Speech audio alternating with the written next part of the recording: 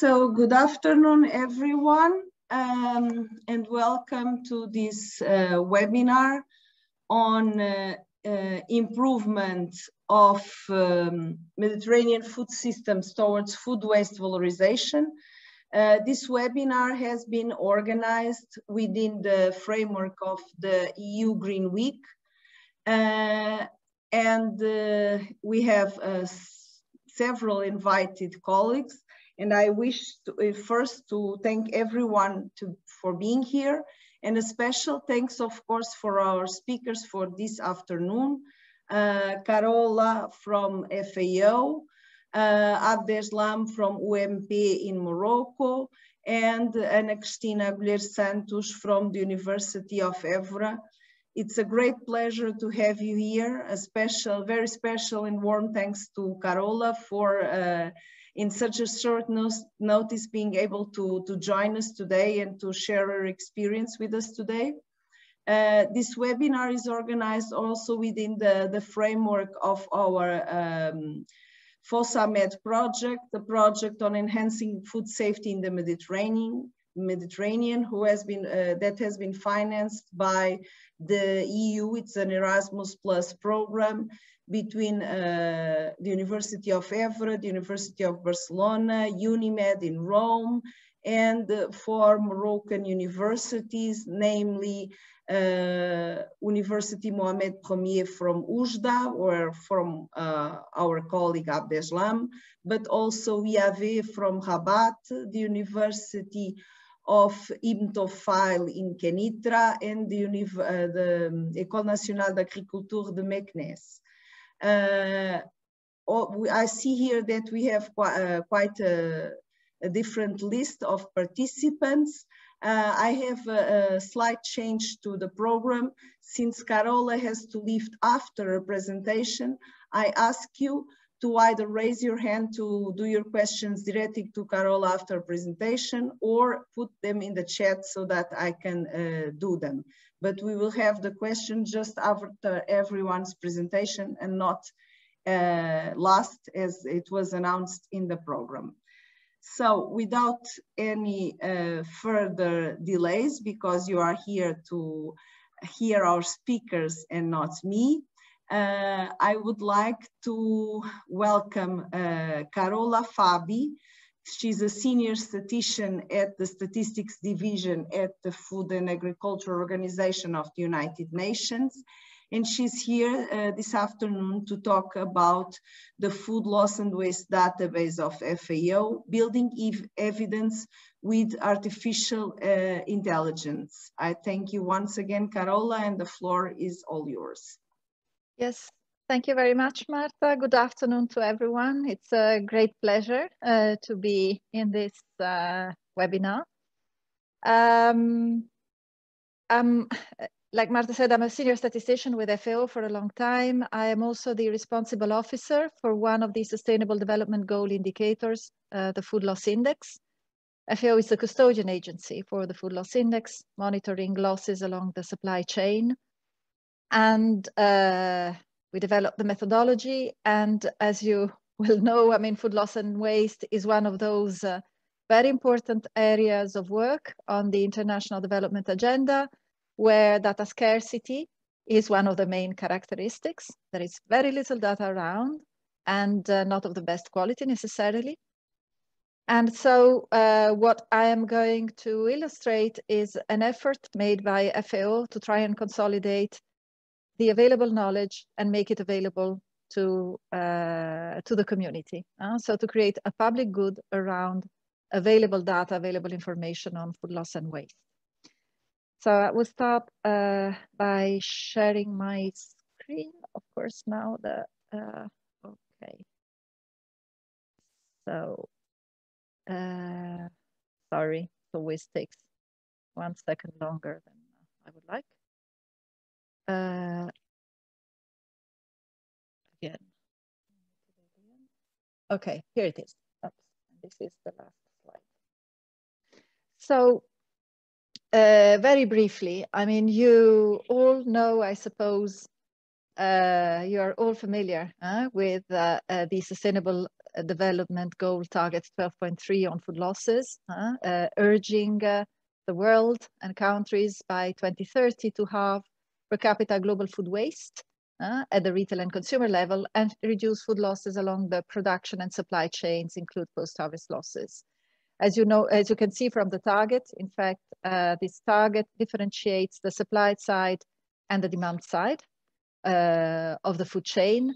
And FAO has been mandated with the supply side, so tracking food losses along, so to reduce, building an indicator that can monitor food losses, can measure and monitor food losses along the production and supply chain, including post-harvest losses. Tracking food waste is under the custodianship and responsibility of the United Nations environmental program.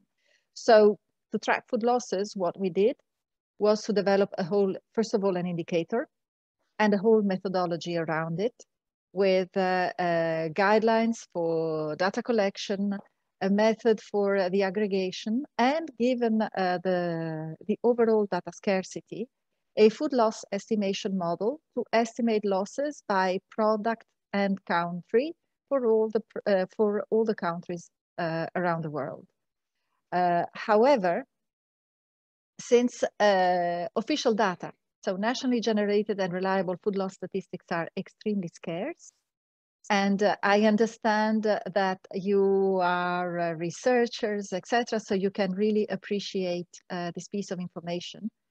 Consider that only 7% of the loss data that is necessary to compile the food balance sheets has been officially reported by the countries.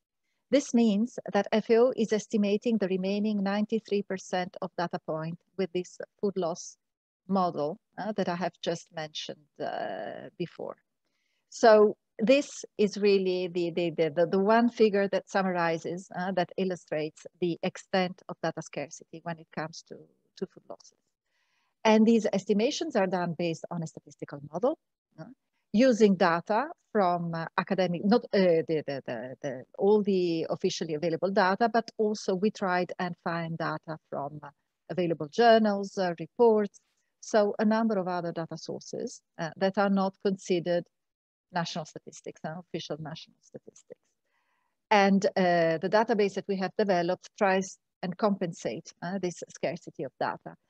What you see here are the results from the model. You may have heard of the State of Food and Agriculture report of 2019 that was focusing on food loss and waste, where approximately 14% of the food produced does not reach the retail stage. We have updated these estimates to the year 2020, and losses after harvest and before the retail stage at global level are equal to 13.3%, with a certain distribution and some variability across the regions of the world.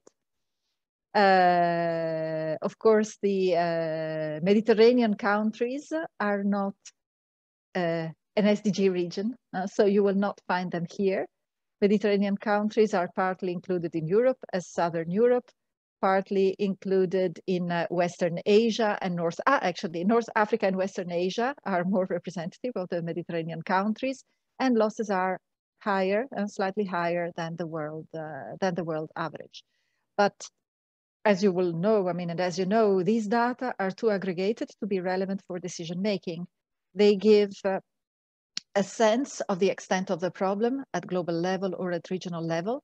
They certainly are not enough. So a big effort is needed to build the evidence for designing policies, taking action, decide on investments, and so on. So what we did was to build a food loss and waste database. So it's the largest online collection that you find right now. And it's especially valuable because we keep updating it. There are other databases that you will find online, but after a first big effort of putting them on the web, they have not been updated. Others are very detailed, but only for a few value chains. This is the database where you can really go across countries, commodities, and stage of the value chain in the world, and that keeps being updated every month. It's, yeah, like I said, it's a living data set. Currently, it has data from over 700 publications and reports. There are over 32,000 data points, so loss percentages along the supply chain by country and commodity and stage. Of course, these data come mostly from the officially reported data. I mean, the paradox is that there is very little available data, and yet the officially reported data are still the vast majority of what you find around. That also comes from the AFIS. It's a database for post-harvest losses in Africa that has been developed with European funds. Quite a lot of data points come from the United States Department of Agriculture, and then in descending order, scientific journals, publications from other international organizations, and so on. So what you have here is a screenshot of the home page. And in fact, underneath the first screenshot, what the database offers, which is what you see here in the left panel, is really a series of filters where you can select the geographical area of interest. It can be a region or a country. The products of interest, it can be all the products, certain food groups, or some products inside that food group. The stage of the value chain, all of them, or just one of them, or some of them, and the data collection method. What you see here, this is the first plot that you see in the home page, and these are all the available data points in the database by year, and the various colors tell you what is the data source. The database has got 4 tabs that you will be able to browse. So first are the percentage points with the filter. You will have a heat map of available data that gives you a gist of what do the available data cover, and what combinations of countries and products are absolutely not available. A box plot by stage to summarize the statistics, and then you can download the data in a table.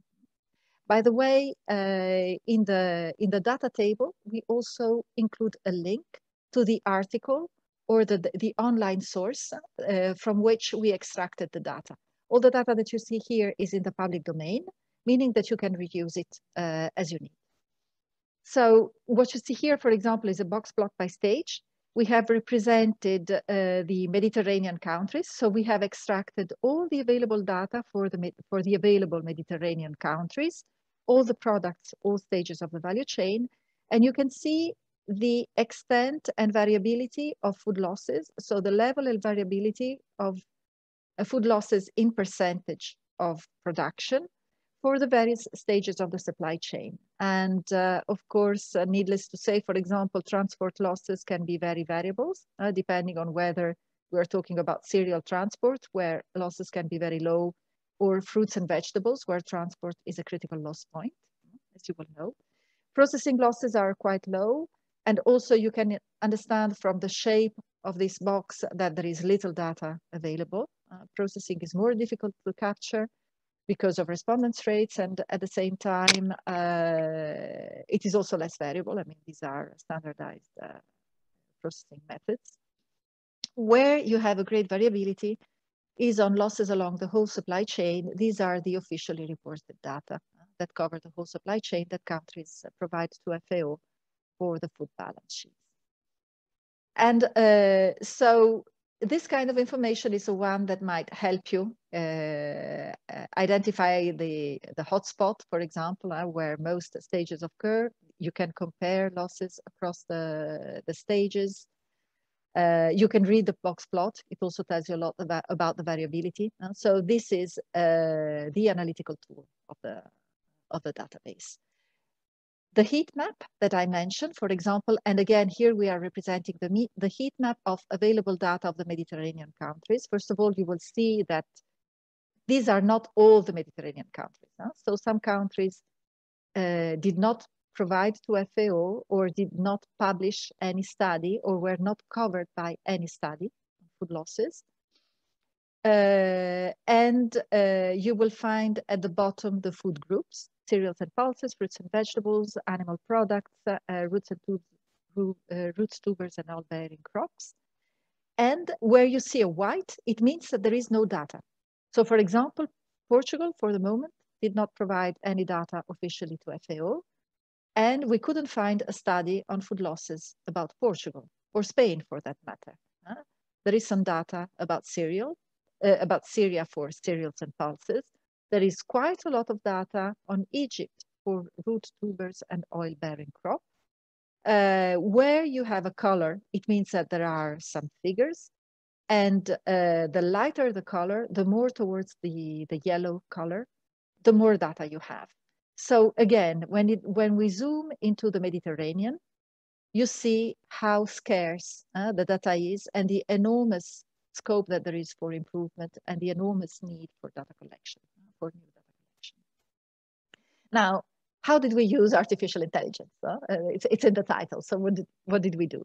Actually, starting this database took 1.5 years of an intern who spent the whole time reading articles and searching for articles. And it's tremendously time consuming.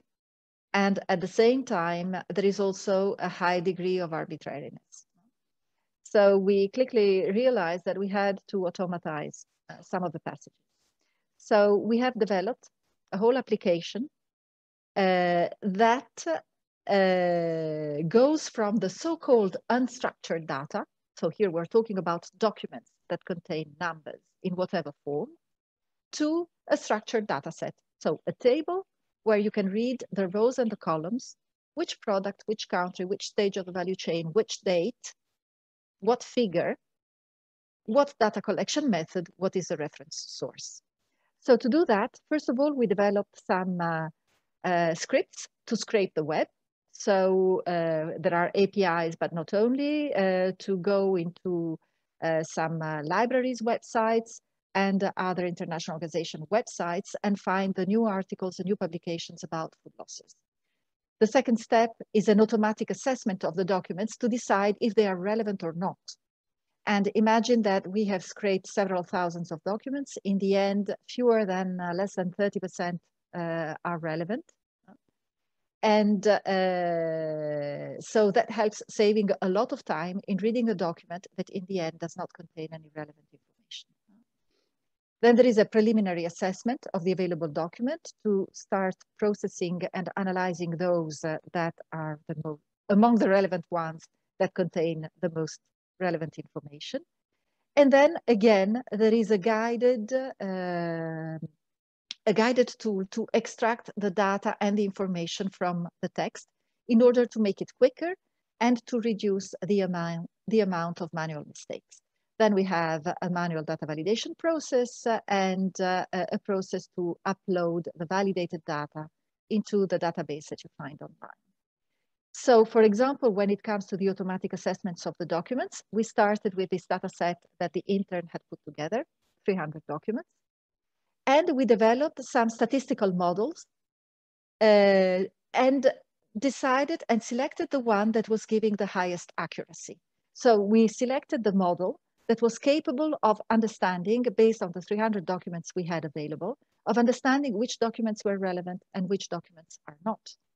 And so now we can update the database by doing the manual extraction, running the model, and automatically discarding more than 70% of the articles that we scrape, and just keep those that have that are relevant, that are statistically relevant, so that have a potential for producing new data. The second part is the preliminary assessment, where we put all the articles in a database that can be filtered by, again, one can look for keywords, can be filtered by language, review status, the publishing year, so that we can try and update first the database with the most recent data and then go back in time, and so on. And that helps the analyst deciding which documents to work first on and which ones to process later, if time allows.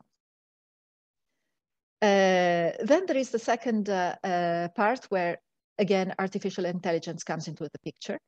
Basically, the machine reads the documents and highlights those words that can be relevant, for filling in the form. So this that you see here is a form where you have all the fields of the database. And here we have a guided selection of the country, the crop, the loss percentage. Is it qualitative or quantitative loss? What is the data collection method? What is the data source? What stage of the supply chain? And finally, the node. And so by using this tool, one fills in the data table row by row in a faster way and minimizing the typing errors and also the data compilation errors. So minimizing the human error, if I may put it like this. For the manual validation, we have, okay, there are some checks in the database.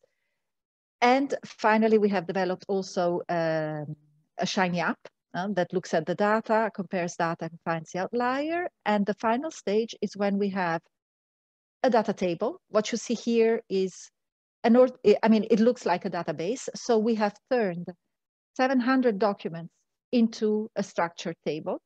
And so the newly validated records, the validated data, gets uploaded in the food loss and waste database. I'm afraid the fields are very small. This is the problem with these new applications, is that there are a lot of white spaces and then the characters are very small.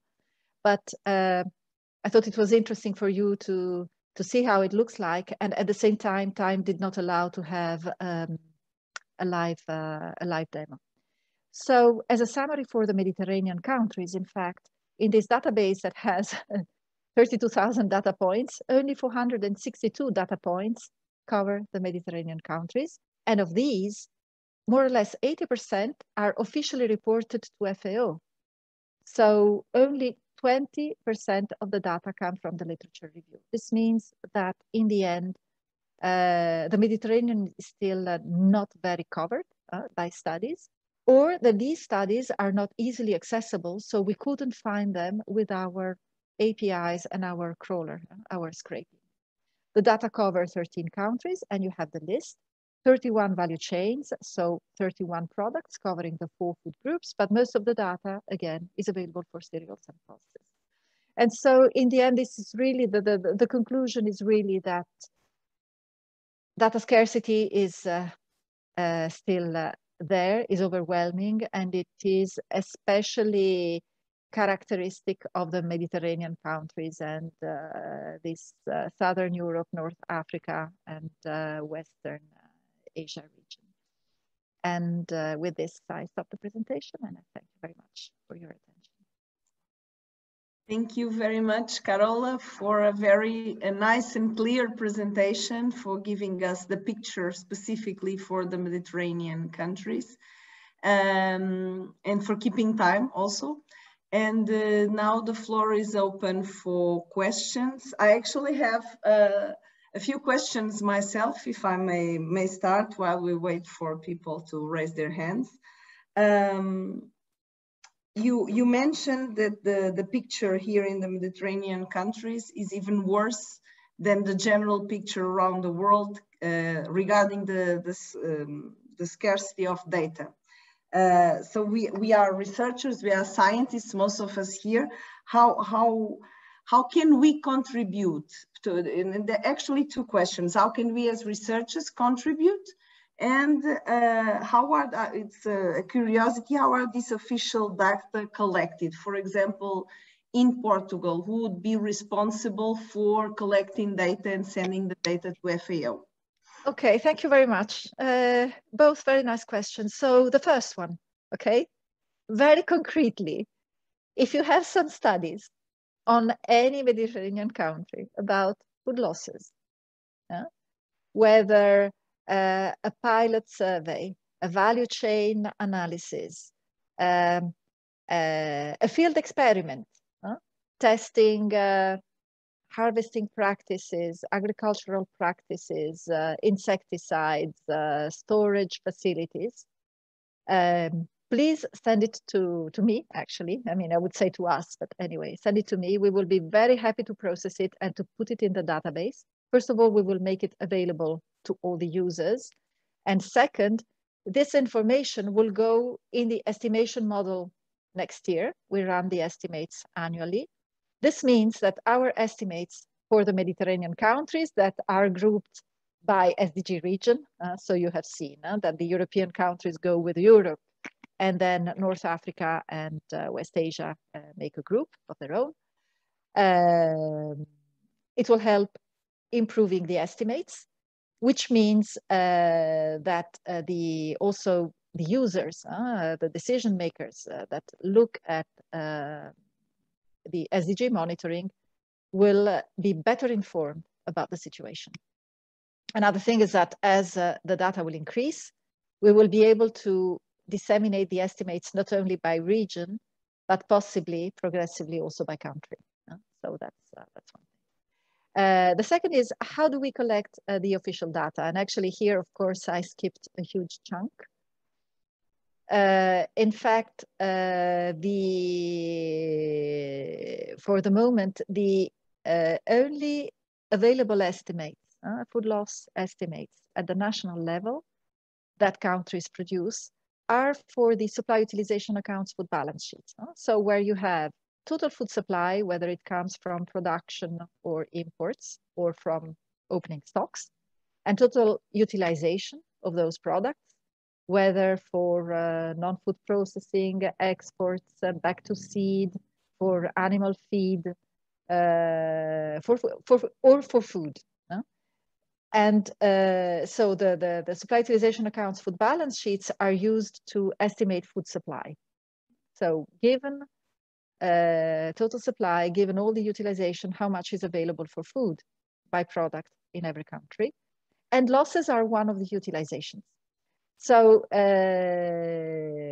FAO has an annual questionnaire that we send officially to the countries. And by the countries, we mean the statistics offices or the ministries of agriculture, exceptionally some other line ministry. And they reply with official production data, official data on the utilizations, or some validated estimates of the utilizations, such as industrial use or use for feed, availability for human food consumption, and hopefully eventually losses. So what we mean by the officially reported losses are those that the countries, the ministries, or the statistics offices provide to FAO through an official questionnaire that we send annually, where they inform us on a number of statistical variables, starting with agricultural production and area, but also the utilizations in food losses. Okay, I hope that I can elaborate further. Yes, but, thank you. No, regarding specifically regarding this means that for Portugal, no one answered the questionnaire, for example. No. Or actually, sorry, it's not true. Of course, Portugal does answer to the questionnaire, but by reporting other variables. So agricultural area, production and yield, maybe some utilizations like for feed or for seed or for industrial purposes, but no information on losses. Okay. Not official. Yeah. Okay, thank you. And as researchers, when you say you can send it to you, for example, if we have a report from a project, even if it's not already published in a journal, we can send us information. Okay, that yeah, of course, that's a little bit more delicate. There are some. We also use some data that we don't publish because, of course, we cannot put in our database something that the author would not want to see outside before it be published. So, like I said, we have a filter. Some of our sources are not in the public domain. They get processed and averaged, etc., in the model. But of course, with a word of, you should be aware of that. And you also need to warn us very clearly in saying, this is our report, mind, it hasn't been peer reviewed yet, it hasn't been published yet, you don't have the accurate reference, etc. Let's say that, of course, we prefer to have, especially when it comes to scientific journals, to have articles that have been published. One of our sources is academic sources. So if it is a PhD thesis, you know, an internal workshop, etc., we can classify it as academic source. But you need to agree or very openly disagree to the fact that that figure, that number, goes into the database to give us guidance on how we can treat it. Okay, thank you very much, Carola. Actually, we have another question in the chat. Alberto, do you want to put up your question directly? Okay, yes, the 2020 baseline required by the European Commission will bring something. Of course, we can't wait for it to be published.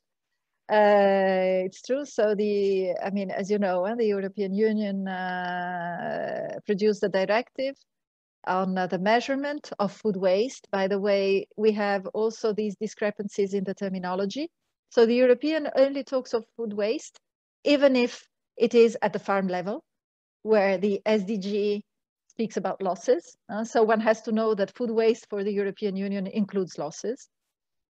And the directive gives guidance on the measurement, and there is now a commitment by the member countries, the member states, to produce the baseline for this year in June. Actually, so it's coming.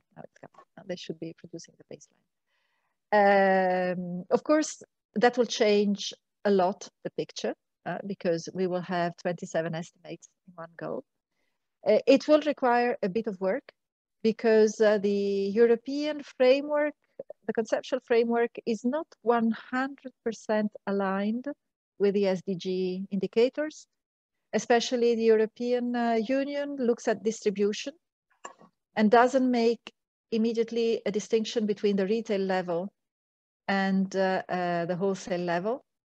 So the countries will need to be able to split or with some analytical methods to assign losses at the wholesale level separately from losses at the retail level. So that is one of the, I mean, that is, let's say, the main difference. The other thing is that in the end, the European countries have put a very strong emphasis on waste at the household level, waste at the retail level, because that's where it happens in the rich, I mean, in the high income industrialized countries.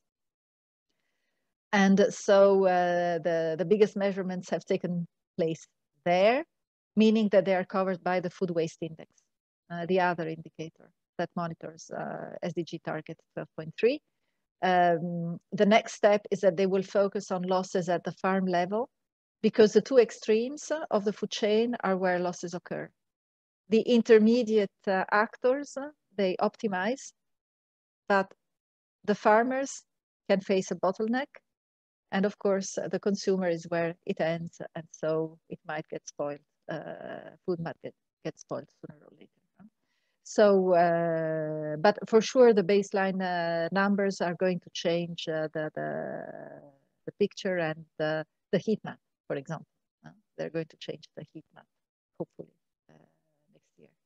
We will have more countries and with some data available on all the food groups. Thank you very much, Carola. Alberto, I think Carola answered your question. I asked the other colleagues here, do you have further questions to Carola, because she has to leave and will not stay until the end. Am I right, Carola? Yes, I will. I mean, I will stay until 4:30, and then I will have to. Okay, so maybe if there's an additional question, either say it now or put it in the chat if you remember it later, or send it to us and we'll forward it to Carola. I think she'll be available later to answer our questions. Carola, I thank you very, very much once again for accepting our challenge to be here today, and for a very, very clear presentation and a clear picture on what we have ahead of us, and we still have a lot to work together to contribute towards a better SDG indicator on food loss and food waste. So thank you very much. And thank you very much, Marta, for inviting me, and thank you everybody for your attention. Thank you. So now we proceed with the program, and our next speaker will be my dear colleague Abdeslam from the University Mohamed I in Morocco. And Abdeslam will talk to us about table olive processing technology, improving quality and protecting the environment. Abdeslam, I hope you're ready. The floor is yours. Yes, yes. Thank you. Thank you, Marta, for organizing this important meeting and also for inviting me for your invitation, and for everybody who are sharing with us, particularly Carola, who shared with us this important subject, which is food loss and food waste, what we are losing many. It means we lose a lot of effort when we lose food. So today I will speak about a subject on which I am working in my lab with my, well, let me share my screen. Good, you can see very well.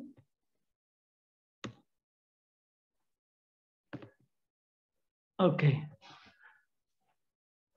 So today I will speak about table olive processing technology. Yes, it means because we will speak particularly about a technological aspect related to quality and protection of the environment. As everybody knows, that Mediterranean diet was inscribed from 2030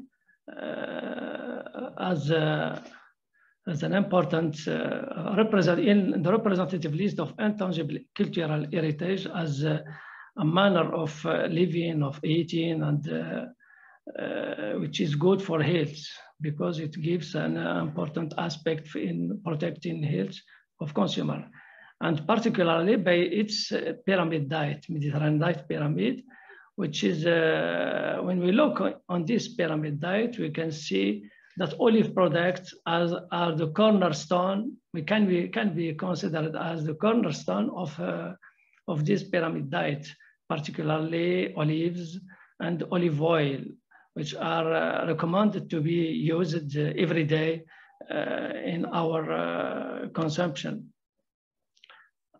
But yes, every day, but you can use it in different forms, like table olives or olive oil, and in some cases we can use also olive leaves which are now lost as a byproduct, or as yes, it contains many important molecules which are interesting for health, for many diseases which are covered or treated traditionally with olive leaves.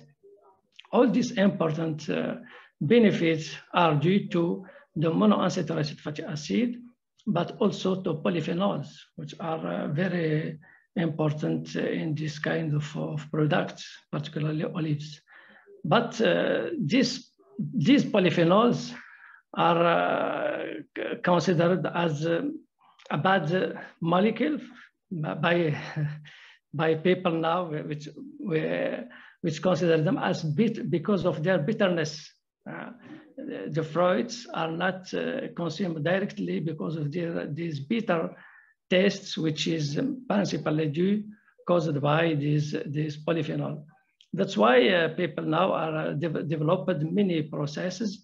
Particularly, we will discuss only about two: the modern one and the traditional one. The modern one is mainly based on, after harvesting and sorting, mainly based on a chemical treatment of olives, of fruits. So the fruits are treated with sodium hydroxide directly, and after washing, they are allowed to ferment in brine, in another chemical product, which is sodium chloride.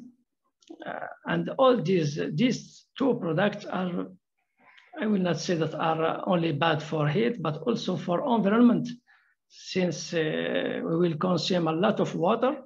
Here you can see an estimation of water consumed by 1 ton of olives, it will need about a total of 1.5 ton of water. It means olives are a big consumer of water. And after that, they release a lot of wastewater, which are rich of sodium hydroxide and also of sodium chloride. It means of toxic compounds, which are not good for environment. And in addition, the fermentation is conducted around 2 to 3 months to produce a fermented olive, which have some good attributes for consumer, particularly low bitterness, because people now are more and more consuming fruits or products which are sweet.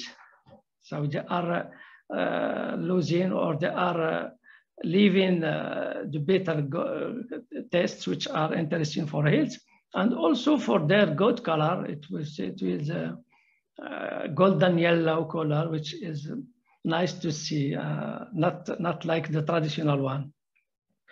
And also another strength of this process, it is it's a quick process. It means during mostly two months, because it depends on the temperature, the ambient temperature. 2 to 3 months, we can obtain a fermented product which is ready to be released in the market. But however, there are some aspects which are not good, to have to say, yes. For consumer, for example, the chemical treatment leads to a loss of nutrients. Yes, a heavy loss of nutrients, which are interesting for human being, for health, and also for high salt content.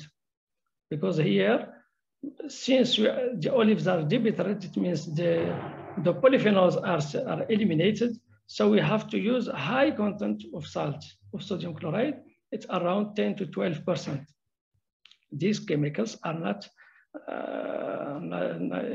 it means their daily consumption leads to problem with the corona, with the, it means diseases of chronic diseases, yes. Pressure, blood pressure, or cholesterol. In addition, these chemicals are released as wastewater, toxic wastewater in environment. This is an important, for instance, here in Morocco, there is a law which imposed for companies who are producing table olives to keep or to develop a big basin, or to trace their wastewater. It's forbidden to release their wastewater in environment. But it was a big problem for these companies, because there is no efficient treatment which can eliminate or treat wastewater with high content of sodium chloride and sodium hydroxide.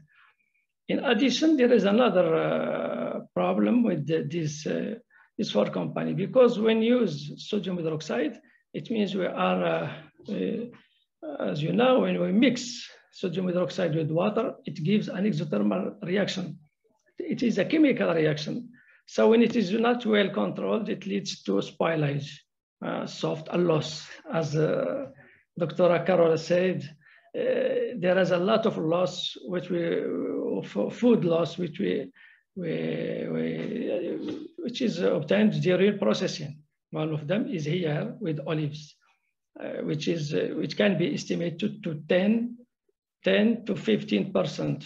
It depends on the level of control of the process. It means the person who is operating the process should have an important level of control of this process, scientific level, to control the process, to avoid waste losses.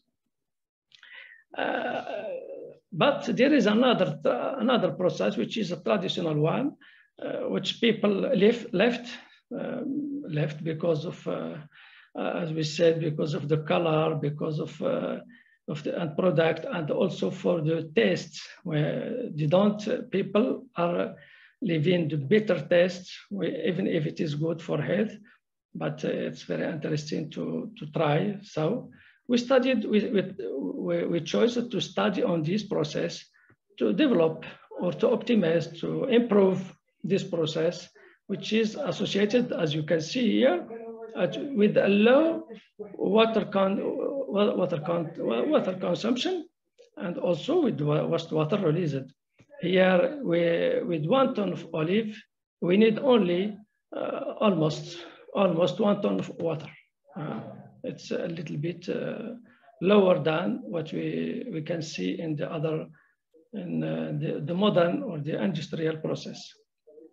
So we chose to work on this process by to improve it, to avoid to improve these transients, like the nutritional value, which is important because it is rich of antioxidant, and all with low salt content, because here we use traditionally people use only 5%, around 5% of salt, of sodium chloride, and low amount of toxic wastewaters, because there is no chemicals, no sodium hydroxide with a lot of water, and it's easy to develop or to conduct.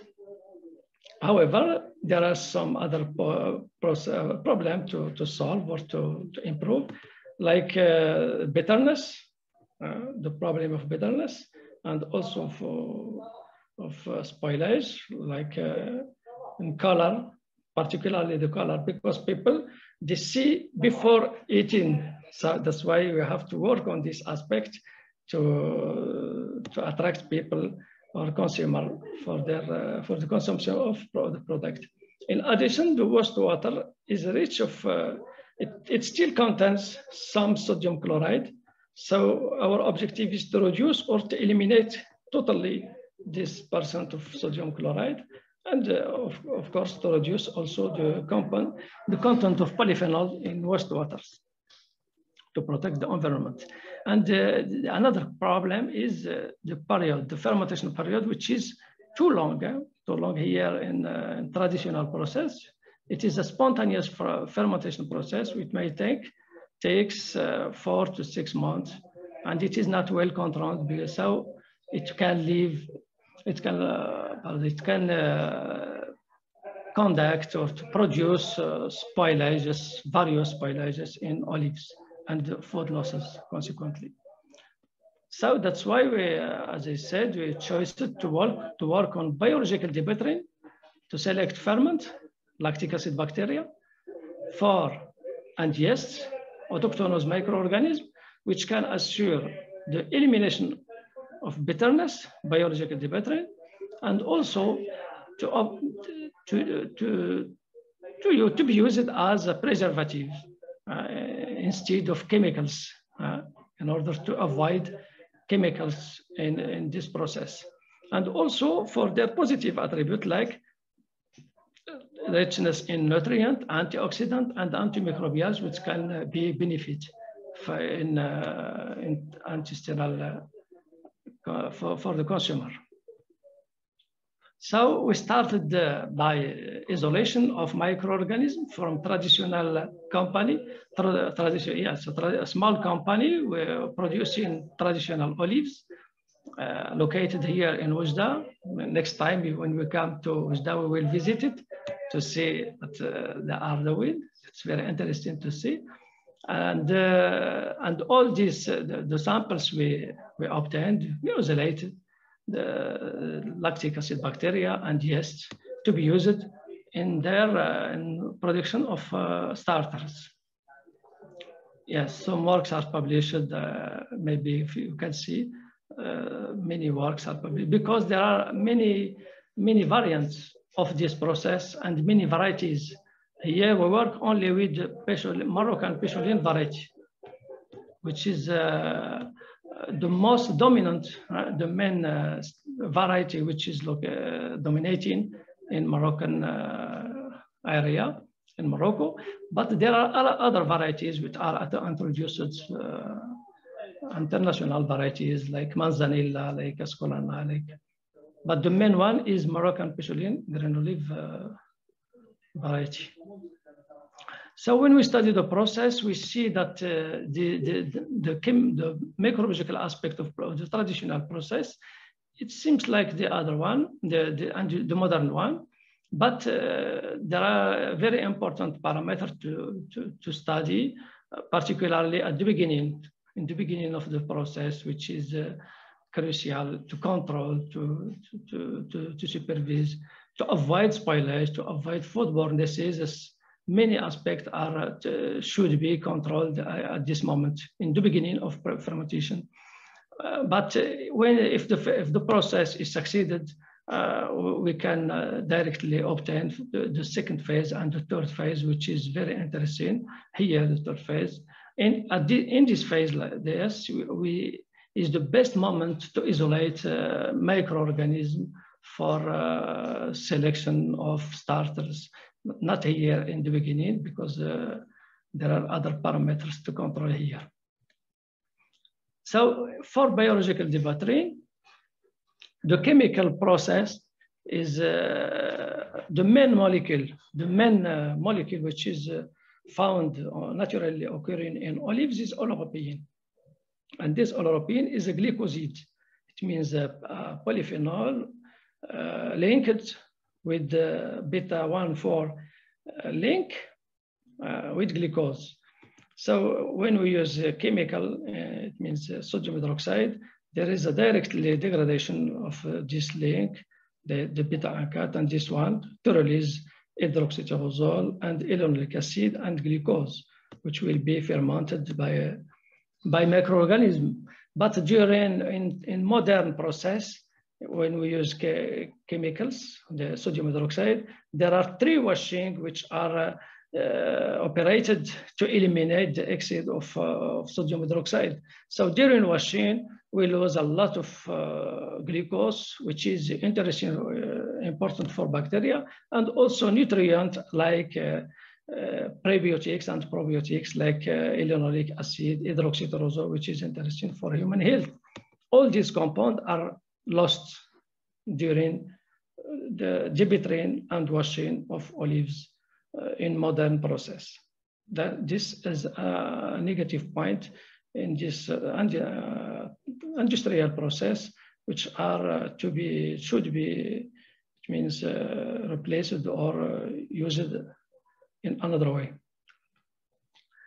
But when we look in this on this process, biologically, this reaction can be achieved by microorganisms, particularly using enzymes, beta-glucosidase, which release only glucose, which can be fermented by lactic microorganism, and also this aglycone can be degraded by esterase, another enzyme, which release the hydroxytyrosol, as you know, which is important. The hydroxytyrosol is interesting as an antioxidant for human being, for consumer. That's why when we look this reaction, this biochemical reaction, we said, okay, we have to try or to check if you can find lactic acid bacteria which can realize this reaction. First, for debattering, elimination of, because there is one important information to say, is the bitter test is mainly found here in this link, beta-1,4. Yeah, because the bitter test is found in many compounds, particularly vegetable compounds from plants, and when we look inside the molecules which are involved occurring in this plant, we find mainly this kind of link, beta-1,4. That's why we think if we degrade this link, we can reduce the bitter test and consequently the bitter olives. That's why we checked the strain we isolated or tested for their capacity of degradation of oleuropein. this polyphenol. Here, lactobacillus, and here a yeast.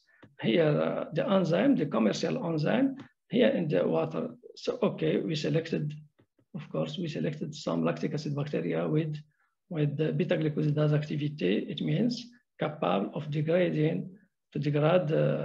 oleuropein into hydroxytyrosol and other compounds. And this work was published in previous works. And we followed this biodegradation during culture, during 1 week of culture. And you can see here, you can see at the beginning, in the beginning, there is a small content of hydroxytyrosol and high content of oleuropein.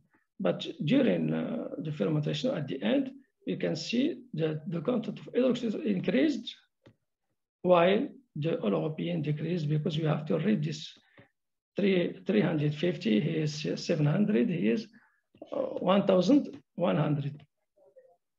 Meaning that the strain, we have selected one strain which was able to degrade oleuropein into hydroxytyrosol. And this was confirmed by thin layer chromatography.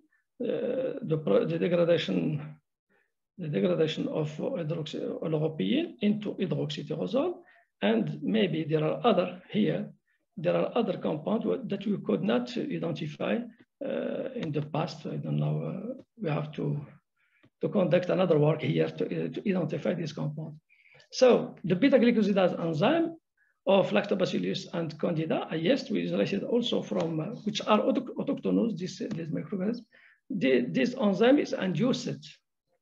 It means the substrate should be present in order to stimulate the production of the enzyme by microorganism, which is interesting. Also, it is extracellular. It means it is produced outside, facilitating its extraction in the future to be used as a pure enzyme for in biodegradation process of molecular weight, 100 kilodalton. Its production is inhibited by sodium chloride. This is very interesting results, because what we can see here that sodium chloride is bad not only for people, for the consumer, but also for lactic acid bacteria and yeast to produce. It inhibits the production of the enzyme, which is a very interesting result we found. However, it was stimulated, the activity of beta-glucosidase is stimulated by sodium chloride and other cations like magnesium, manganese, bivalent cations. Yeah, so this work, yes, also was published in recent work. In addition to biological debate, we studied probiotic properties of lactic acid bacteria, particularly their capacity of their antimicrobial activity. And we found that microorganisms or microflora, particularly lactic acid bacteria and yeast isolated from this environment, demonstrated important antimicrobial activity because they are naturally selected in this extreme environment, which is rich of sodium chloride, polyphenols, and competitive microorganisms. That's why when we found at the end of the fermentation process, when we find microorganisms with important activities, it means that they are naturally selected to be dominant, to dominate in this, I can say, this extreme environment. That's why we found here with antifungal activity, important antifungal activity, and also antibacterial.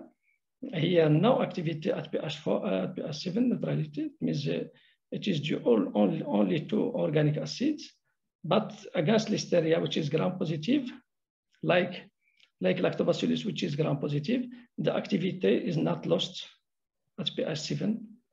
But important result here is the activity against yeast. This result open us the field of application of this lactic acid bacteria in foods, to be used as antifungals in foods and in medicine against pathogen and against foods fungi involved in food spoilage. And they are also, they showed important enzymatic properties, but only lipase was not detected. But beta-glucose is important. Lipase is not detected, meaning that it's good for preservation of olives, which are rich of lipid, means olive oil.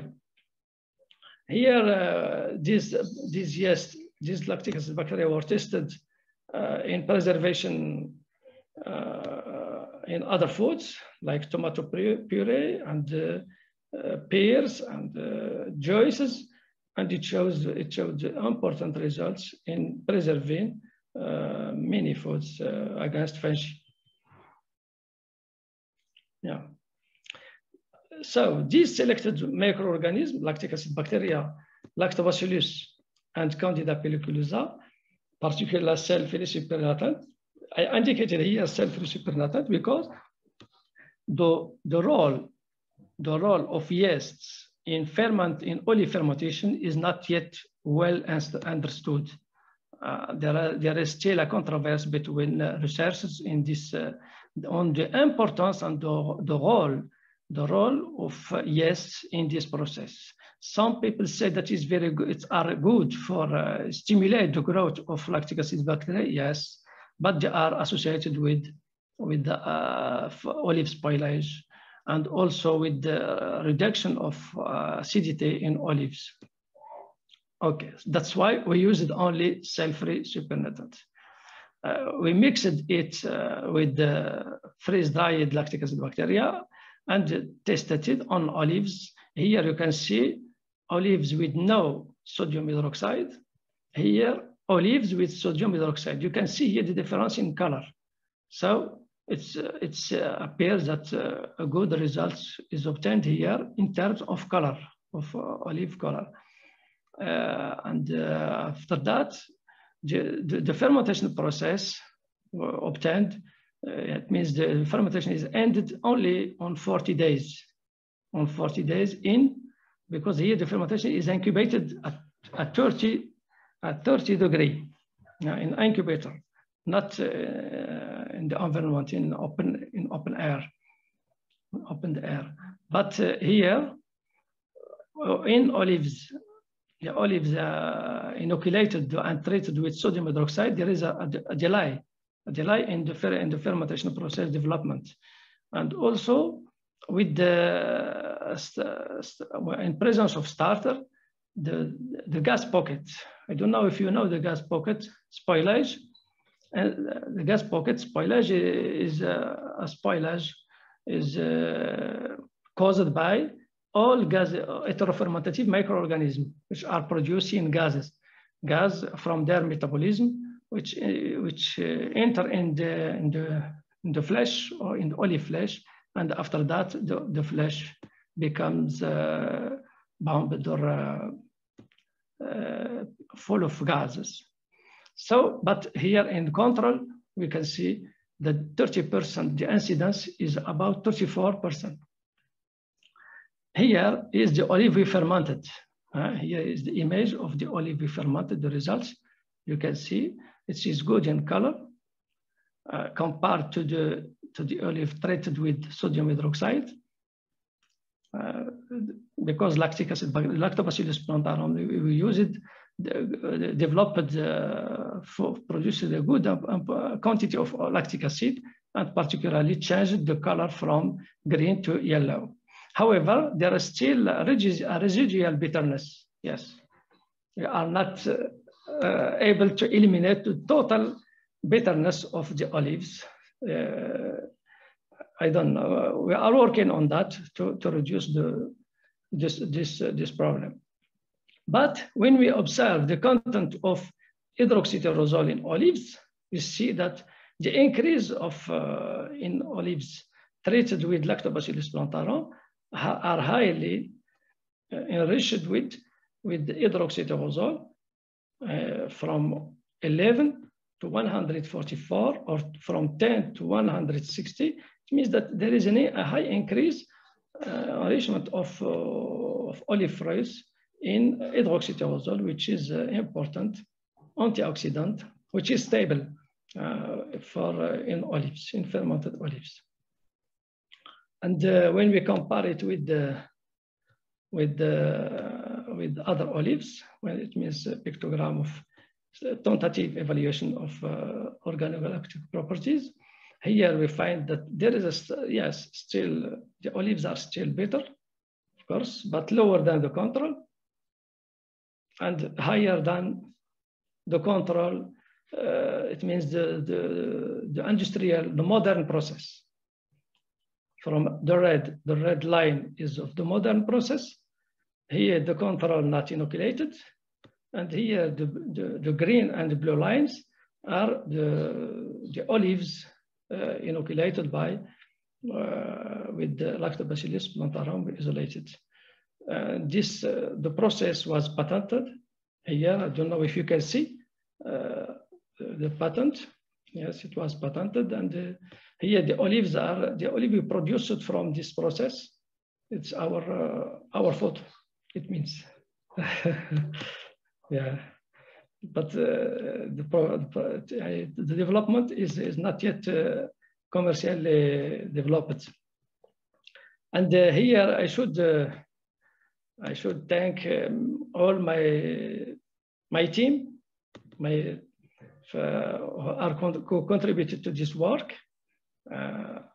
Some of them were students and they become now professors, like Nabil, Yahya, Hussam, and we have another PhD student who we still waiting, and others. For example, here Ismail, student. He is a student working on lipolysis lipase from lactic acid bacteria. We found a small quantity of lipase in lactic acid bacteria isolated from these olives. We don't know why, but it's small. And other students here who are working. We included other properties like sonification in olives. We have a paper which will appear next June on this work. We combined sonification with inoculation and another carbon source to reduce the bitterness of the olive, to solve the problem of bitterness. Okay, here are the institutions who are involved, who helped us in this work. We work collaborators. Senareste from Morocco, my university, the ISPA from Italy, Milan, McGill University from Canada, and our company, our friend with whom we work. It's very good person. I would like to thank him very, very much because they helped us in sampling, provide us samples and olives for other works or for trials for fermentation olives. And thank you very much. Thank you very much, Abdeslam, for your presentation. Let's see if there are any questions. For those of you who may have come in later in this webinar, we decided to make a slight change in the agenda. We are having the presentations the questions, right after each presentation, and not as a final discussion because Carola from FAO had to leave after her presentation. So I ask you now either to raise your hand or put your questions in the chat regarding the presentation of Abdeslam. But actually, I have a question for you, Abdeslam, and starting at the end, first a comment. I would like to highlight the importance of working with companies. We have also worked a lot with companies. Yes. And this might also have a role, we may also play a role in contributing to how they can reduce their waste and recycle it. Also, this exchange of knowledge can be very important. But my question to you is specific. You talked about the benefit of starters for decreasing or for controlling the bitterness. But what about the benefit of starters for the fermentation of table olives towards the environmental protection, which you had in your title and you started by that? How can the use of starters contribute to this? Yes, when we analyzed only one parameter, the others are still in progress because it's too difficult for us to find, for example, the nutritional analysis of the product is in progress, but we analyzed only the hydroxytyrosol, the polyphenol. So during the fermentation process, there is an increase in hydroxytyrosol, which is an important antioxidant, which is highly desired in foods for health. And also there is a decrease in oleuropein, which can be degraded, and it has bitterness, bitter tastes in olives. That's why people can't eat directly olives, raw fruits or leaves. For instance, leaves have very antimicrobial activity because of these molecules, the oleuropein, which has important antimicrobial activity. But the increase of hydroxytyrosol is interesting in terms of it increased the nutraceutical, the antioxidant property of the fruits, of the edible products. The other aspects, like content, it means the content of amino acid or sugars or other nutrients is in progress. We did not yet finish it. That's why what I said, that we are not yet in the development or a new company on this patent. Okay, thank you. And we have another question here in the chat for you. Our colleague Miguel Elias is asking you if you could please inform about the concentration that you used as starters of both lactic acid bacteria and yeasts. Yeah. Normally we started the fermentation with 10 exponent 5 log, with 5 log CFU, 1 milliliter. If we have a liquid, we use 1%, because it is fry dried and it is of about 10 to 12 log CFU per gram. The powder you saw on the slide, it's the powder of lactobacillus, lyophilized powder, like a culture, in which we had 10 to 12 log CFU per gram. And this was diluted to initiate the fermentation with 5 log. We start the fermentation to assure a good speed, initiate the fermentation with the high speed to avoid the initial phase. You remember the first slide when I showed 3 phases, phase 1, phase 2, and phase 3. It's important to start with the phase 2, not the phase 1. That's why we have to increase the concentration of lactic acid bacteria in the medium to avoid the enterobacteria, which can come from the environment, from olives and water. Because it's too difficult at the industrial scale to work in pure culture fermentation. It means in aseptic condition. That's why we have to increase the starter to dominate, to allow the domination of the starter over the other microorganisms. Okay, thank you. Miguel, are you happy, or do you want to ask any further question to add? Yes, of course. Welcome. Welcome, Miguel. Or any other colleague, do you have any further questions? I have another question. Yes. How do you eat the olive leaves, please, in powder or it's very interesting. How? We eat. Yes, The leaves. you show Olives. olive leaves, and how do you eat that? Yes. In whole leaf, in powder. How do you eat? Yes. The olive leaves here are considered as a byproduct. Nobody eats. They use it only when you have candidas, for example, because it has an antimicrobial activity. It is rich of oleuropein, polyphenol, particularly oleuropein.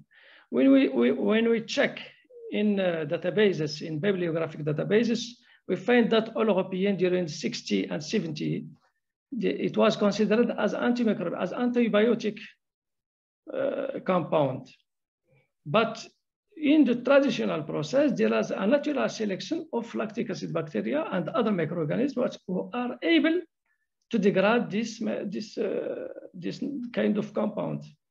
But it has an antibiotic activity. We can use it as anti-candidas, against candida, against infection, yes, in our mouth. It's an antibiotic. But it is now a byproduct. Nobody uses it. You don't eat the leaves. You don't eat the olive leaves. You just use them to extract some compounds. Yes, yes. Okay, thank you. Yeah. Any further questions? The first step we use it to select lactic acid bacteria degrading oleuropein was their growth on olive leaf powder. We took the olive leaves, dried and powder, means grounded to obtain a powder, and you combine it in culture medium on which we inoculate lactic acid bacteria. And yes, this allows us to select the micro strains who tolerate this concentration of oleuropein. Yes, 1%. Okay. Yes, we use it 1%. Thank you. Thank you. Okay, so if there are no further questions from the audience, I thank you again, Abdeslam, for being here. And we move on with our agenda to our last speaker, my dear colleague and friend, Ana Cristina Agulher Santos from the University of Évora. And she will speak to us about reduction of food losses and waste in the agro-food sector, some sustainable solutions. Maybe, Cristina, you can provide it with some answers to why Portugal does not give any data to FAO and why they have so few data from Mediterranean countries. Maybe you have some solutions here. Cristina, the floor is yours. Thank you very much for being here with us today. Hello, Marta. Thank you for your kind words. I want to ask you if you are seeing the PowerPoint. Yes? Yes. Okay. Okay. Well, first of all, I have to say that I feel a little bit ashamed because my colleagues, speakers, they were really fantastic with very up-to-date information about food loss and waste. And now my colleague from Morocco with a very interesting and deep information about olives and a new process of olives. Okay, but my goal is to think with you about this problem of food loss and waste. First of all, it's a very it's normal to speak about this nowadays. Everybody speaks about this. Everybody knows a lot about this, like myself, that I'm only curious about this issue. But this is a very a very serious problem that we have nowadays. One of the big problems is the data. Beginning with the concept, is the concept.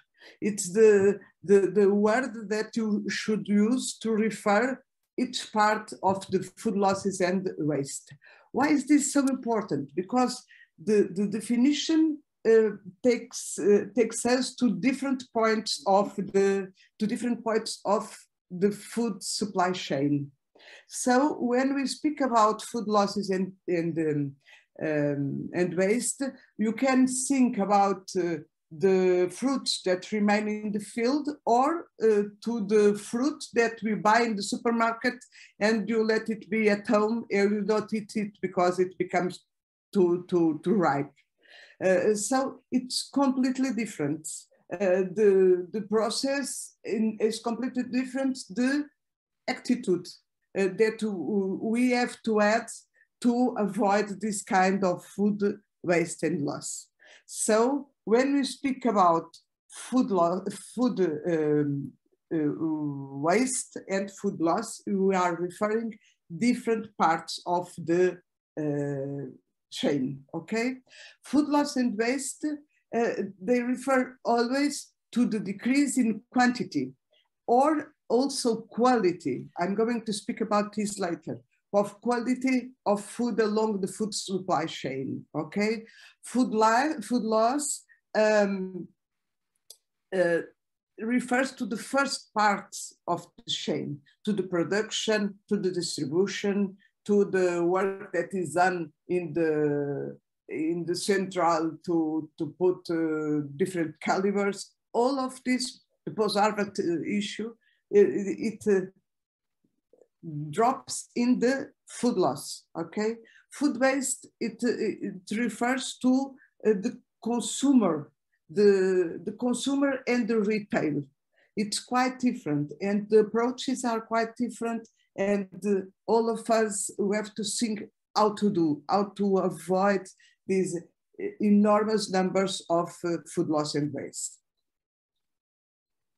This is dynamic. The world is dynamic. We change with time, and people change with time, and society change also.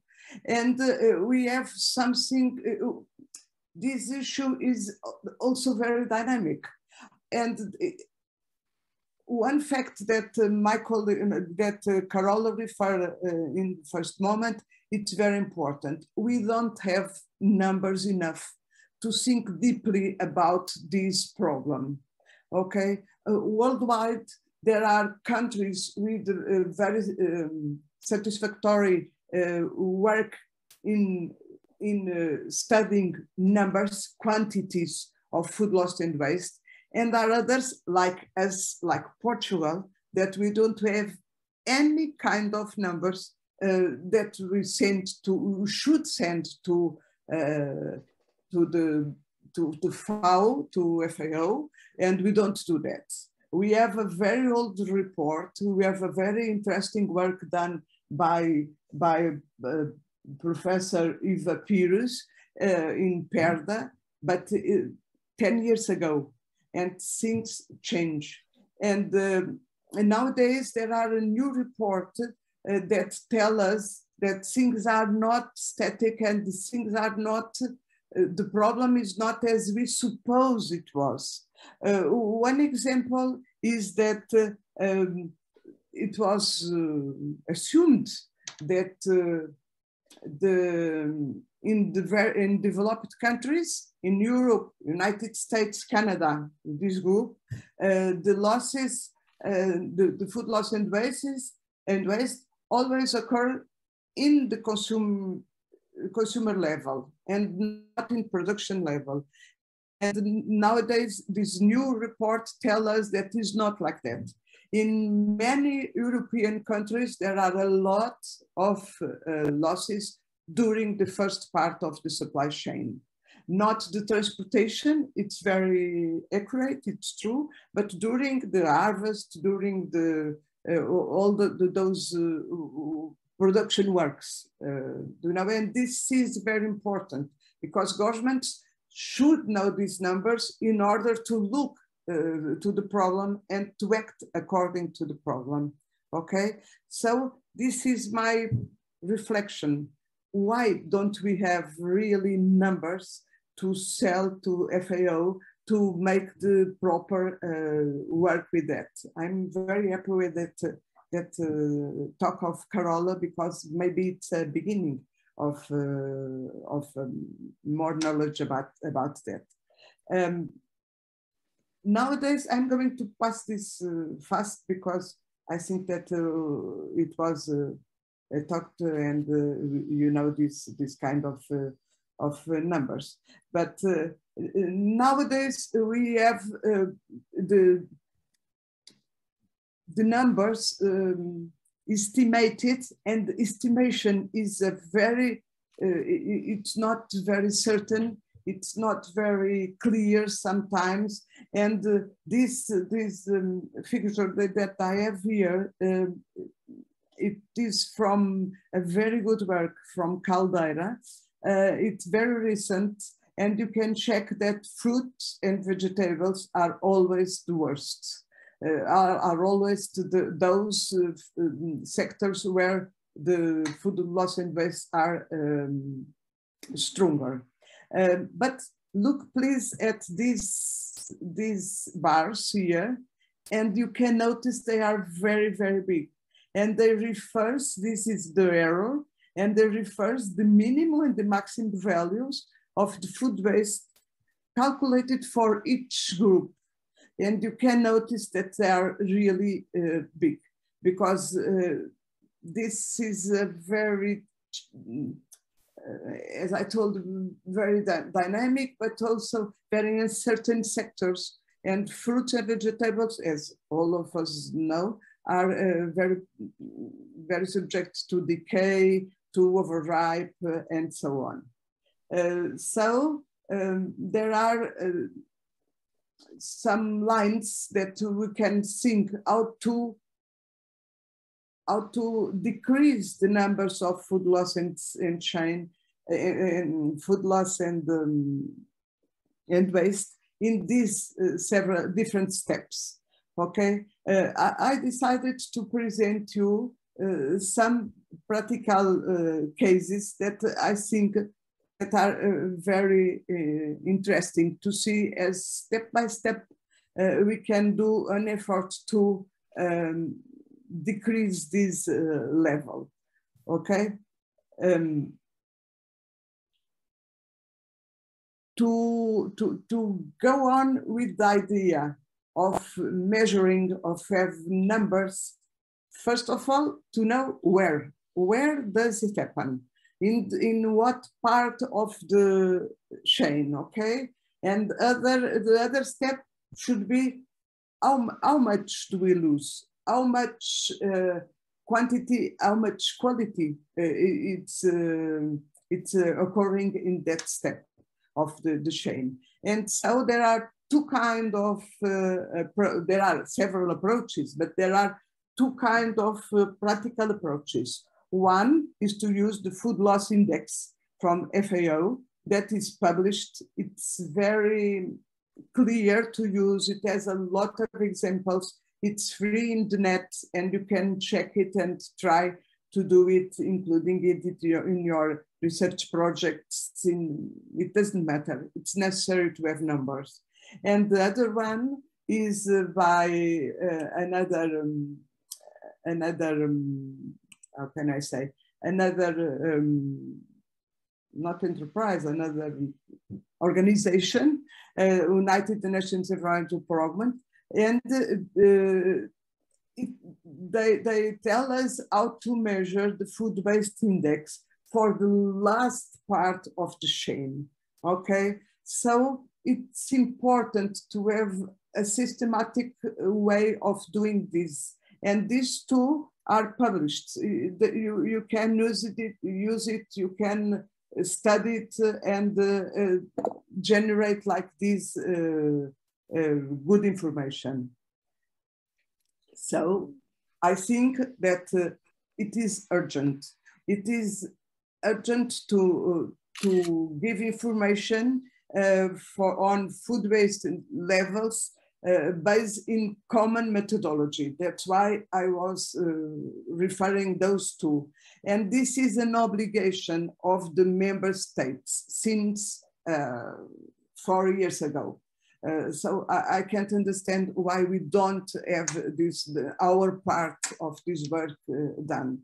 And it's also an obligation of governments to give, to afford the research in this area, because it's really necessary to decrease these numbers. That's, we have a very small part of the investments in the research in food loss and waste. And I think this should change in a very nearby time. We also have to think that it's necessary to design again our food systems. And maybe the food supply chain, the short supply chains are one of the answers to this case. So after these thoughts, I'd like to present you some case studies in Portuguese. Caso de estudo. I forgot to translate this. And I have some practical cases. The one is about, it's a small enterprise here in the south of Portugal. And what do? They use the peppers that are not, that are byproducts, because they are not used as fresh peppers, to process them and to make new products.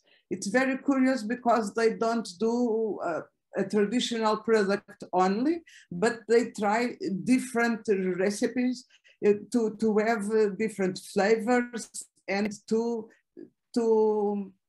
increase the consume of that kind of products. And they told me that they have a lot of success with these kind of products. And the other one, it's another enterprise here from the region also, that use the pears, the apples out of caliver to make I don't know, to make it about purees. I don't know the name.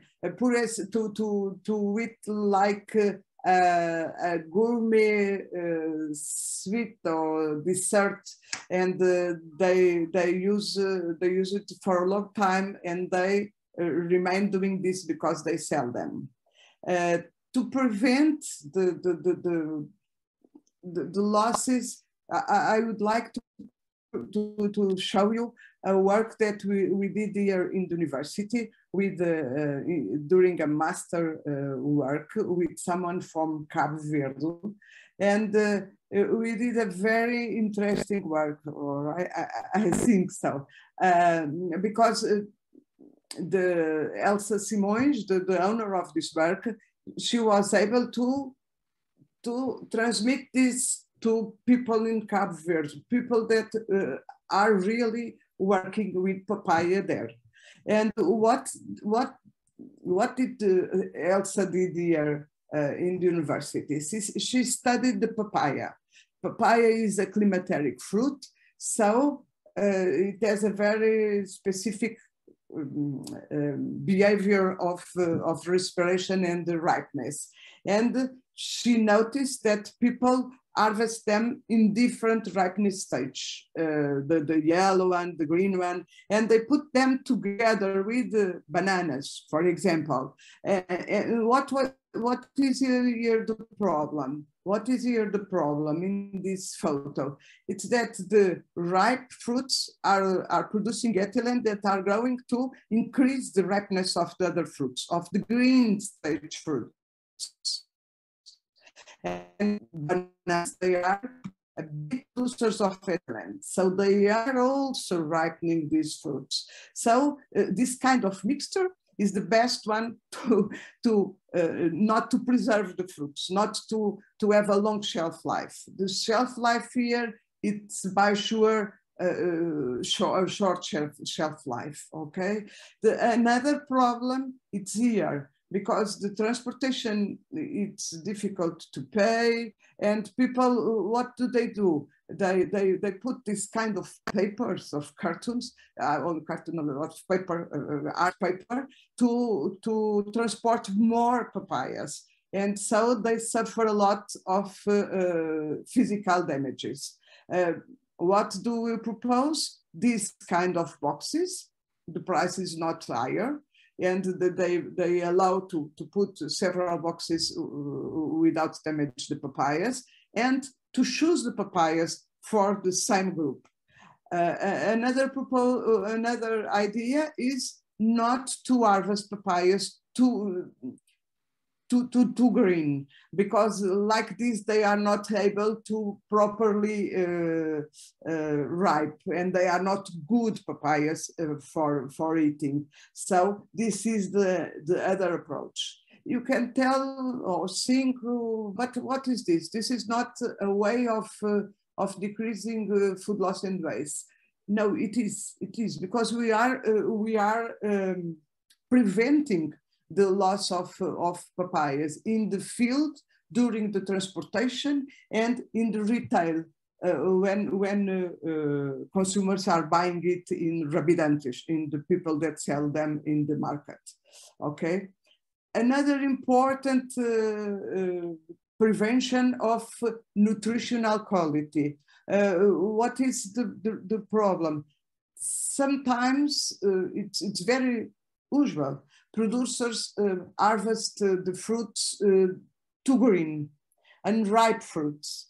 And the question is that, are they doing a good work for nutritional goal? No, because fruits need to ripe to develop the really nutritional value they have. We have an example, work done here in our university too, that we can find that cherries, now it's cherry time, cherries in the first two stages, this one and this one, the first two, has a value of antioxidant much more lower than that one that is ripe in the tree. So another way of preventing nutritional losses, to indicate, to have numbers, to have information to give to farmers about the ideal ripeness stage to harvest fruits, okay? How can you do that? You can do that nowadays using material or equipment like NIR. NIR measures how can I say? If you look here to your right side, you can see that NIR a very short wavelength. And this method is nowadays very practical. You can do that very quickly. You can do that without depending off the people that use it. It's very easy to do to obtain those spectra that you see here. The problem, not the problem, the work that has to be done is to compare these, obtain correlations between using statistical methods with the normal, the usual chemical and physical evaluation that are done to fruits. And after that, to understand and to be sure what these measure. An example of recent work done with strawberries, the NRI measure very easily the total soluble solids, the sugar content, not exactly the sugar content, but a very useful measure of sugar content in post-harvest, okay? So it is a non-destructive, fast, easy to use method to evaluate quality and ripeness stage. There are a lot of equipment that you can use in the field, in the orchard, or in the shop, in retail. It depends whatever you want to do. So it's a very up-to-date form of prevent nutritional loss. Another example that it's an old one. It's not very known, I'm not sure, but it is an enterprise called Frubassa that several years ago, several decades ago, began to use the fruits that are out of caliber to make juices. And they give a big step for the enterprise at that time because they have a lot of problem, a huge problem with apples out of caliber, and they were able to valorize them. They have now a very known juice fruit with a very good sensory evaluation, and they tried an innovative method to preserve the juice using high pressure, and so they produce natural juice fruit with high pressure, without residues. They don't have a very long shelf life, but they are really very good in nutritional and sensorial evaluation. It is also a way of reducing that kind of waste. Another approach is to look to supply chains. I have had here, but I'm not anymore with this in my PowerPoint. A very complicated approach about supply chains in food products. It's very complicated, and it has a lot of steps and gaps and so on. So people know that if the supply chain is shorter, the food loss and waste decrease. And one of the ways of doing that is valorizing, add value to the regional food products. Here in the university, we take profit of an idea from Slow Food that is called 0 kilometer zero, as you say it. And it is not new. There are a lot of experience in Italy, in United States, and so on. But we tried it here. And what is our idea? Is to increase the food products that are produced and consumed in the region. Of course, some of them go out of the region, but it's necessary to pick some out of that region. We established 50 kilometers after a long work of knowing the region and the producers, and we decided to think about 50 kilometers. And we certificate the kilometers that are produced products. And also in the year we have restaurants, groceries, producers, in order to have all the supply chain with this kind of guarantee. It's difficult, but I think this is an opportunity to valorize the gastronomy of the region, the tourism in the region also, and to give to the producers some sensation of be easy to sell the products. It's one of the problems that we have here in the region.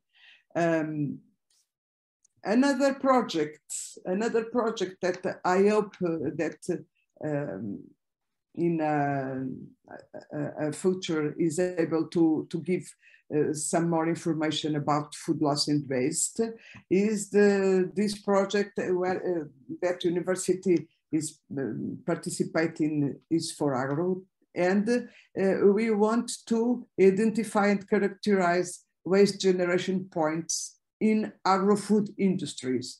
This project is only about agro-food industries, not consumers. But we want also to present some innovative solutions. Sometimes a solution is not a big issue or is not very, it can have not a very strong impact, but if we have one small and another small impact, all together are able to make the difference. And with a view to improving production, we are able also to reduce environmental impacts. What do I think that we have to do? We have to rethink about food loss and waste.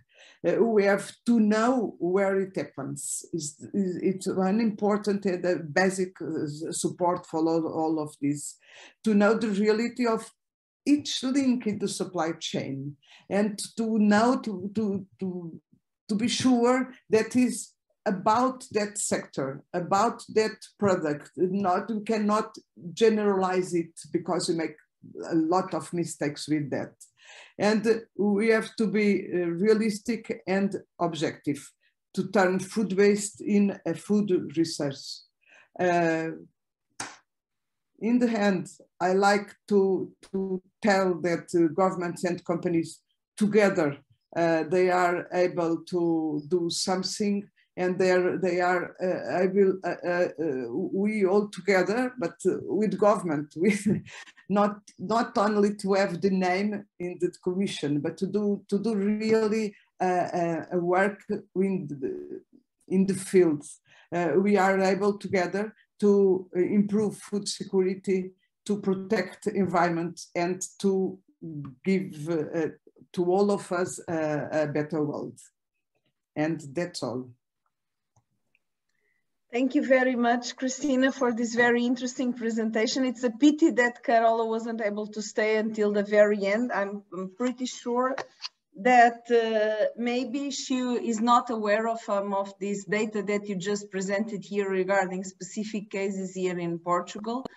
And while our colleagues think about questions to ask you, I also wanted to share that I think most of us here, if not all of us here present today, we all come from different Mediterranean countries, either North European, either from North Mediterranean or South Mediterranean countries. And we should seize the occasion that we had the chance to meet Carola here, and she said that we could send the information directly to her. We have the responsibility as researchers also to share the knowledge that we gather in our research projects, within the dissertations and theses of our students. Some of these data are not available in a way that FAO can use them to include them in the databases. I'm not even sure, you mentioned before, Christina, the PERDA project. I'm not even sure if the results of the PERDA project were ever included in the FAO database. Of course, now they are old data. They are very old. But still, they probably were never included in the first place. So I think we should really seize the occasion to, and now that we have this project, this as for Agro, but also other colleagues that might be hearing us and have other projects probably in their home countries, it's very important to get this information to FAO, whether you publish in a paper or in a dissertation or whatever. I think this is really important. And I have a question for you, Christina. I don't know, not questions in the chat, but maybe you can ask. Carol, right at the very beginning, you started for me at the very basics. Of course, you are a teacher and you are used to start at the basics with the students.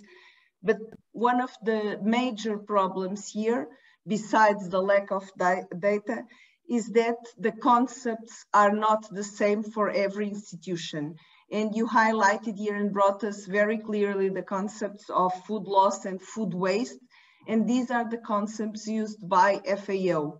But for example, and Carola warned us about this, the EU does not use this same concept. The EU considers everything to be food loss and does not take into consideration these different steps. And here we might have already a diversity of data which are being considered wrongly as food loss, and maybe they are food waste. And how can we as researchers, we should contribute to also to separate this. And when we give the information, try to give them using these two very defined concepts that you introduced us to, of the food loss on one side and the food waste on the other side. Maybe you can comment on that while we wait for other questions from the public. Well, I think that is very important, because it's necessary to know deeply what is that kind of food or food loss and waste. If you don't use the same concept, you are going to count them in different ways, and you can look at the numbers, and you are getting to wrong conclusions, you know, because for example, the non-edible parts, sometimes they include non-edible parts in the consumption. Other workers, other researchers include them in others that are other part of non-consumed food products. And it depends of the cultural aspects. We don't eat some parts of the chicken, and in other countries they consume it. So this should be deeply studied and defined, okay? And this is, I think this is the first step. But if you are going to do a very well done and well think work, to count, to weight, to measure it, you should use one of the protocols of FAO or another institution, and that is always referred. Okay, it is always very well explained what you should consider in each part of the sector. So to think and to look for information, because before beginning with the practical work, I think it's always important, but here it's really very important to define what are you going to count, and to define it in your report. Okay. Thank you, Cristina. We have a question here from our colleague Elsa in the chat. From the data that you have available and what you know of in the case of Portugal, even if there are only a few data available, do you think that Portugal is a country with high food loss and food waste? Is this a big problem in our country? And do you suspect if this is worse at the level of food loss or food waste? There are new data from the last year, and then they tell us that in Europe, the consumers are the worst consumers of all. And it's almost the double of the number that people are used to word about. The act of consumers is really bad. And when we estimate it, it is lower than it is in the reality. And the numbers tell it very clearly, but the numbers are published 1 or 2 months ago, and they are not very known until now. So in Europe and Portugal, you are really bad in consumption. We waste a lot. And another important idea is that in near consumption is not easy, but consumers can be reached by a lot of opportunities, and they can. There are a lot of programs that are increasing happily, like ReFood, like others that take profit of foods in the last part of the consumption. And the experience of other countries like United Kingdom, like Netherlands, they were able to reduce a lot the consumer in 5-6 years with programs in TV, in internet, in radio, with campaigns, social approach to the problem, and they really have very good results. So I think that we in Mediterranean area, we are able to do the same. But I believe that we are really bad in consumption. I think so. Can I? Yes, yeah. I was thinking that it is a pity that no previous data exists for Portugal, or at least not very detailed, because we have the sensation, only a sensation and can be not true, that now we are more aware of waste. And for example, in restaurants, it's more normal to have people taking what is remaining in the plates and take home to not go to avoid to go to the garbage. But we cannot know if we are improving or not, since we don't have that from previous years. We did not have the culture of taking leftovers from restaurants home. So I think we must be improving, because we were at such a low level. We must be improving. But I think we are improving, because I see some people that are more aware of doing this in restaurants, and the owners of the restaurants advising to do also. So I think it can be improving. And it is awful what I'm going to say, but the pandemic situation, it was generated kind of use, because the takeaway, but there is another problem, the package. Yes. It's another problem. Okay, but nowadays we are able to do that easily, without a shame, and I think that is really a good step to decrease the food loss and waste. But I have to say that it's a gap, a lack, whatever we want to claim, because we don't have any kind of data in FAO, and we are obliged to do that. And we have a commission published in our Diário da República, and we have people working on that.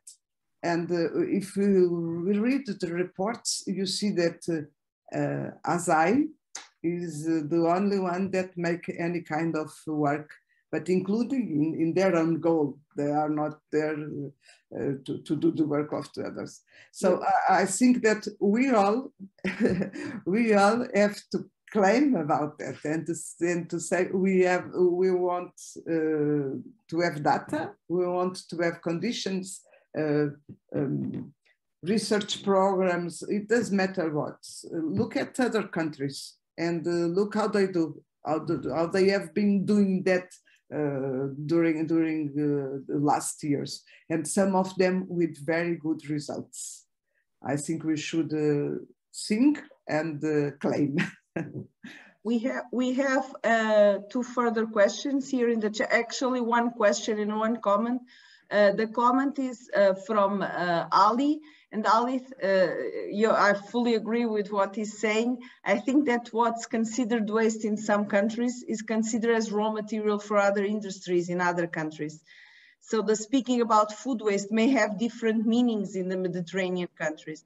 Of course, it's not waste if you're going to use it. I think he meant this as a comment. If you're going to use it back, it's not waste. It's something that you can reuse in a principle of a circular economy. So waste is what you're not using anymore. It just goes to waste. Is what it's not being used for food purposes.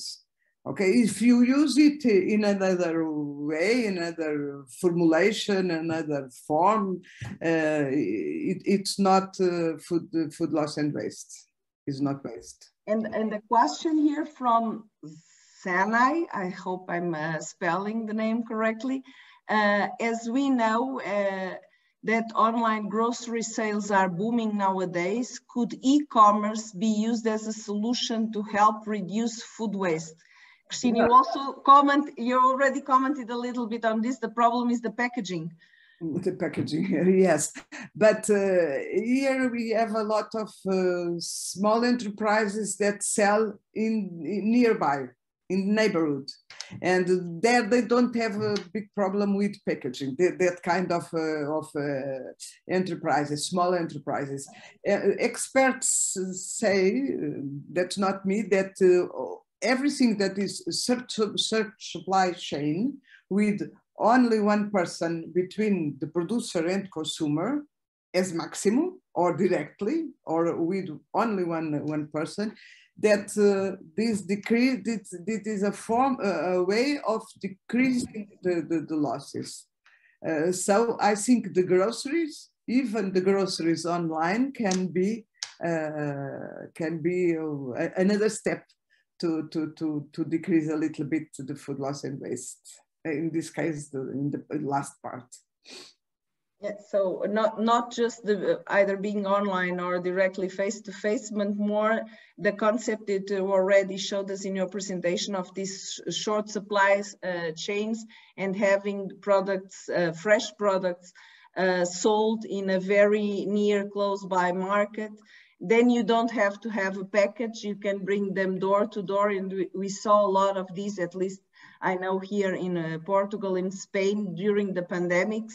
Maybe we can learn something from the pandemics and also yes, profit something from something that was bad, but we can learn something good from that and use that for the future to help us reduce food waste at the end of the food chain. Exactly. Okay, so if there are no further questions from all colleagues here, I thank you all once again for being here at this webinar. I thank very especially to our colleagues Ana Cristina, Abdeslam and Carola from FAO who already left. I remind you that for those of you that were not at the beginning, this webinar was organized by us here at the University of Évora in the framework of the AU Green Week. If you go to the webpage of the European Union and you put Green Week, you can see a lot of events happening, a lot of online events, not only, but a lot of online events happening during this whole week. This is a whole week dedicated to, called the EU Green Week, dedicated to the European Green Deal. Our webinar had as thematics the improvement of Mediterranean food systems towards food waste valorization, but the general topic of the week is EU Green Deal, make it real. And so it's also up to us researchers and scientists from these Mediterranean countries to help and to contribute to give our small step further towards this knowledge getting to where it should and go contributing to the Green Deal. So I thank you all very much once again for attending this webinar and see you soon.